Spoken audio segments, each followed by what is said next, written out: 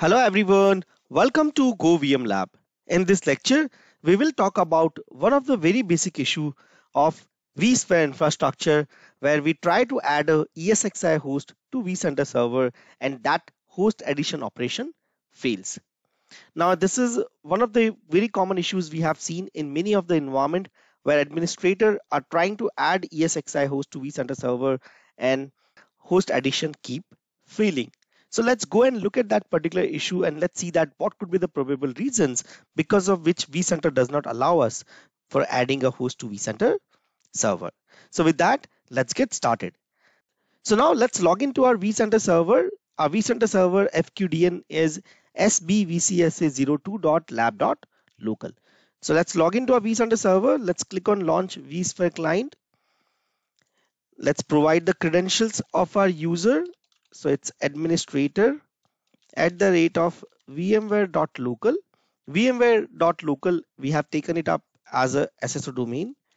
Let's provide the password of your vCenter server. So now, as you could see that we are successfully logged into our vCenter server. And if you look at the name of that vCenter server, it is sbvcsa02.lab.local. And we do have one data center created named as SA Datacenter. And if you really see that there is no host is being added to this vCenter server because we have not added any host to it. So now what we will try to do, we'll try to add a host to this vCenter server. So what is that host we are going to add to that vCenter server? So that host name is SB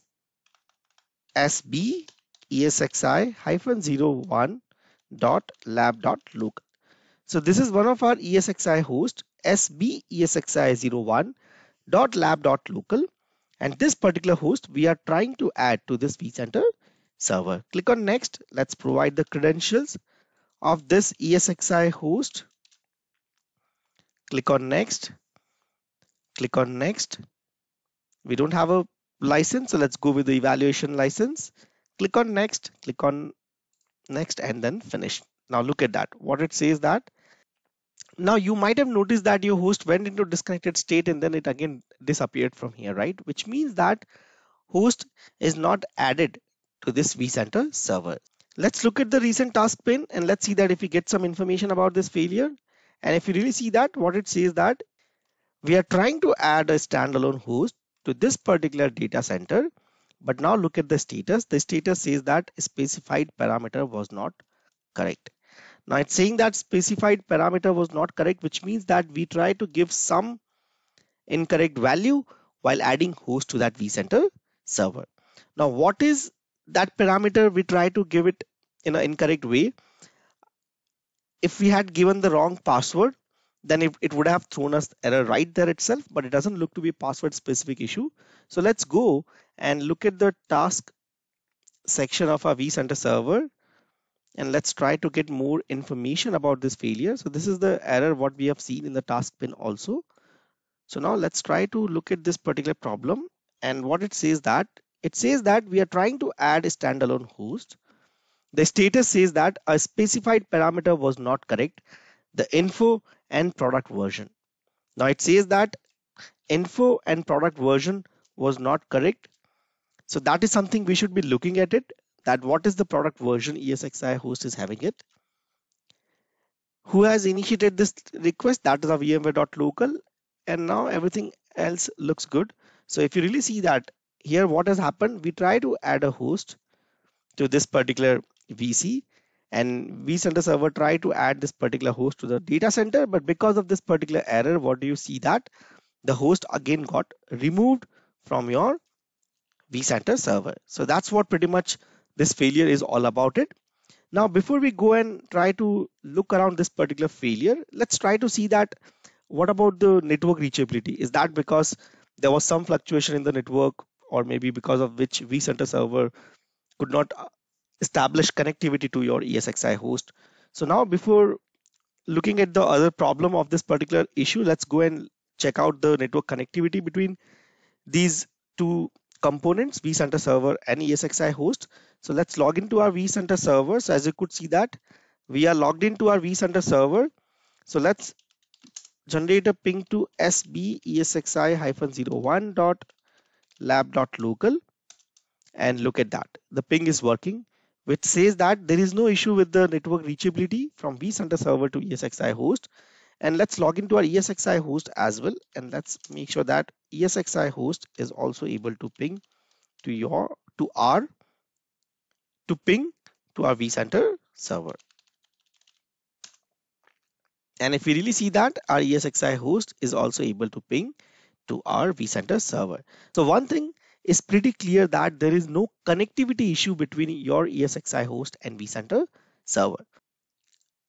So the next step, what we have to do, we have to look at this error statement, and the error statement says that this particular issue is coming because of the product version.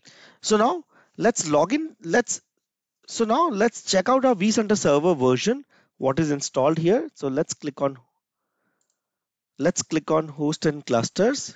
Let's click on vCenter server, scroll down, and look at that. What it says, that your vCenter server version is 6.7.0, which means that our vCenter server version is 6.7.0, and that is the build what we have installed, right? So that is our vCenter server version. Let's go and check out our ESXi host version. So let's log into our ESXi host. So this is our ESXi host. Let's run the command VMware -v and look at that. The version of ESXi host is 7.0.3, which means that our vCenter server version is 6.7, whereas our ESXi host version is 7.0. Now that could be one of the reasons why we are not able to add a host to the vCenter server. The reason is that our ESXi host version, which is 7.0.3, is higher than vCenter server version, which is 6.7, and it's a well-known fact that whenever your ESXi host version is higher than your vCenter server, who is managing that ESXi host, vCenter server will not allow you to add a host. So that could be one of the reason why vCenter server is not allowing us to add this particular ESXi host, 7.0 ESXi host, to our vCenter server. Now we do have one of other ESXi host of 6.7 version. So let's try to add that ESXi host. And before we go and add this ESXi host, let's log into that ESXi host as well and validate its version before adding it to this vCenter server. So as you could see that we are trying to log in to that ESXi host. Let me change the font size.